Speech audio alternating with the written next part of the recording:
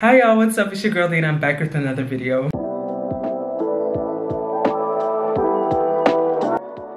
So first thing is, nothing is in vain with God.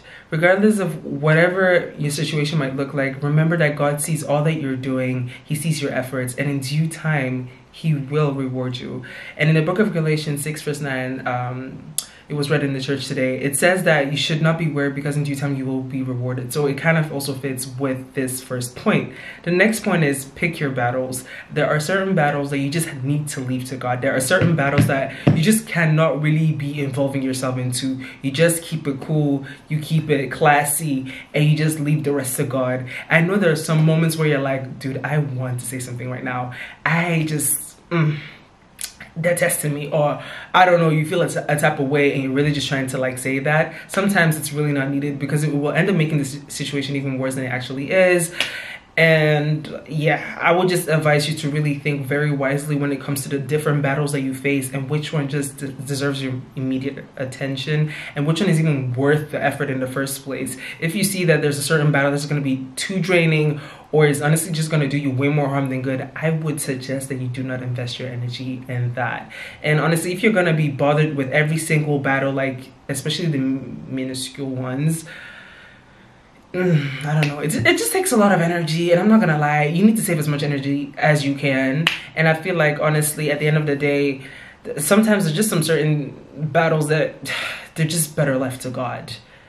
I know I am saying kind of a lot, but not a lot at the same time, but I hope you grasp what I'm trying to say. I'm just trying to say that it's very important to know what battle to really involve yourself in and what battle to leave to God. And keep in mind that that one battle that you did, for example, decided to involve yourself into still needs to be dealt, you know, with through the word of God and with God's guidance. The next point is God is in control. Regardless of, you know, things not going the way that you want it to go, it's very important to keep in mind that He knows what He's doing. He's in control of the earth. He's in control of your destiny. He's in control in every single part that has to do with you. So having, you know, that in mind keeps me at peace, keeps me at bay to know that regardless of whatever I'm facing, I know He's in control.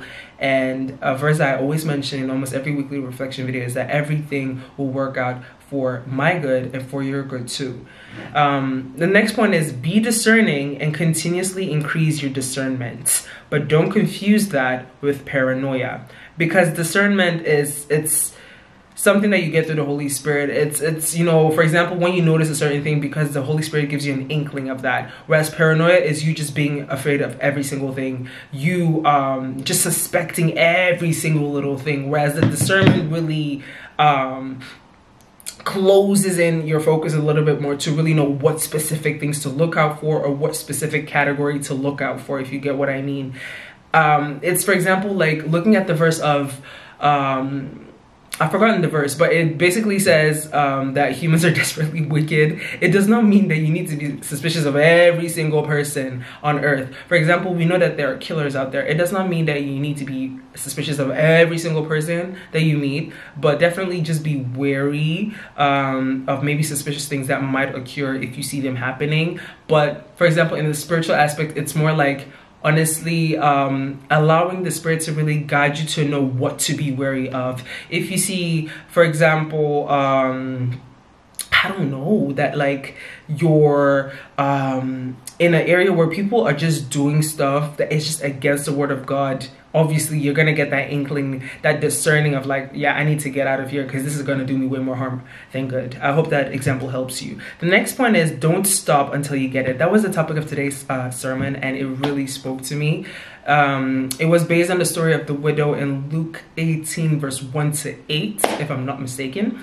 And it just really explained how she just kept relentlessly like just fighting for what she wanted to get, and at the end of the day she ended up getting it, not because, you know, like she was a special case or anything, because I'm sure there were other people that also had other cases and stuff like that, but I do think that it was because of her consistency and just her relentlessly like going and just defending her case, honestly. And that's what we ought to do too. Like, everybody has a case, everybody has something that's bothering them, something that they need God to help them with. But if you're going to pray about it just for one day and just drop it the next day, you cannot just expect God to just step in, you know.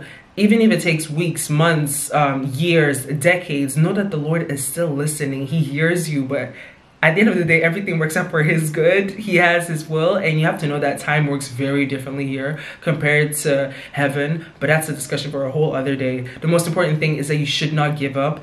And what the pastor mentioned today is that obviously, as we're human, we can deal with discouragement and stuff like that. No, I think he said something like that we can have discouragement. Like, it's normal for any human being to get discouraged from time to time, be disappointed, and yeah, that's just a part of humanity. But it's important to remember that God hears you, God sees you, God knows what you're going through, and in due time you will see the fruits of your labor. In due time you will see an answer to your prayer. Sometimes it might not be what you might have anticipated, but it will still work out. It will still work out. You might get it now or you might not, but in due time you will. Please, that sounded so mysterious, but okay, we move. The next point, as the last one, is learn to DIY, or basically do it yourself, obviously with the guidance of the Lord. I'm not saying that you should just be doing it by your own strength. That's not what I'm trying to say at all. That's not really more of a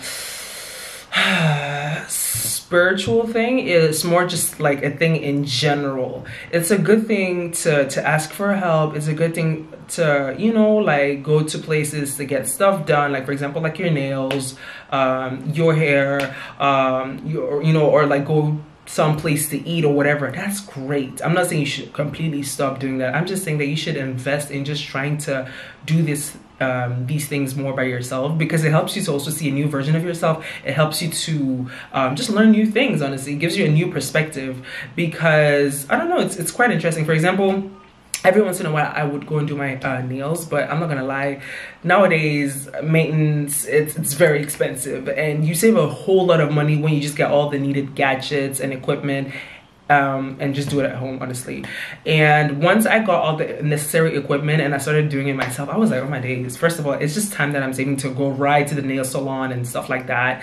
And second of all, it's me also just learning a new skill, you know, like call me DIY girly, because at this point, and it just helps a lot, because for example, I know how to cook obviously, but I just love eating out, like poke bowls and stuff like that. You guys have seen it in my vlogs, but I've tried to really, you know, do more recipes at home, because it just helps. For example, during the time of COVID, let's say you were a person that couldn't cook, I'm sure that it was not really quite handy during that period, but it's not only for like such time-stopping events really, or seemingly time-stopping events. It's also just in general, it's a good skill to just hone and have, you know, just in general, like for your own self. Because for example, it could be that there's a day that you're really tired and you want to stay home and you just don't want to go out to eat. It will be quite handy if you can obviously make some food for yourself. Or you want to get pretty, you know, feel pretty. It's also handy if you know how to do your makeup yourself, if you know how to do your nails, and you know how to do your hair, for example.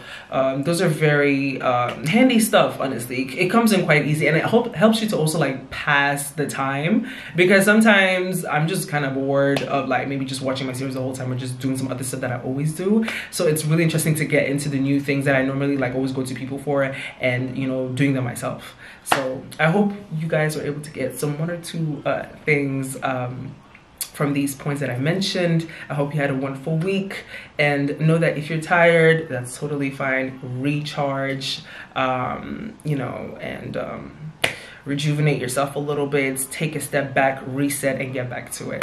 So I hope you guys have a wonderful upcoming week. Stay blessed, stay healthy, continue taking care of yourself, and keep God first in all you do. God bless you. Bye.